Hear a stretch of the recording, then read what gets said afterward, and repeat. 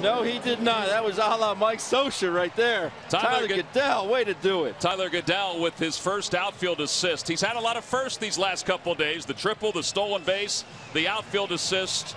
And he gets a chance to hang out with Greg Murphy again. Yeah, again. 2 days in a row. I think it's fair to say I've never seen a game end having to review a play like that. Have you ever been a part of anything like that? Never.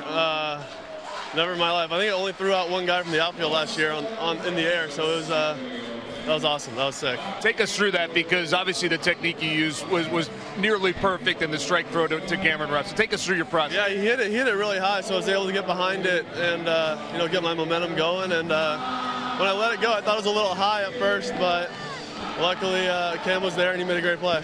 In addition to the defense, again, offensively you're in the mix. Getting a chance to get those regular at-bats seem to have made a difference for you. Oh, absolutely. No water this time. Absolutely. The more at-bats you get, the more comfortable you feel. It's been a learning process for me, but I keep feeling more and more comfortable, and hopefully continue to improve. All right, well, it certainly was a fun way to win a ball game. Thanks, Tyler. Thank you. Thank you. Guys upstairs.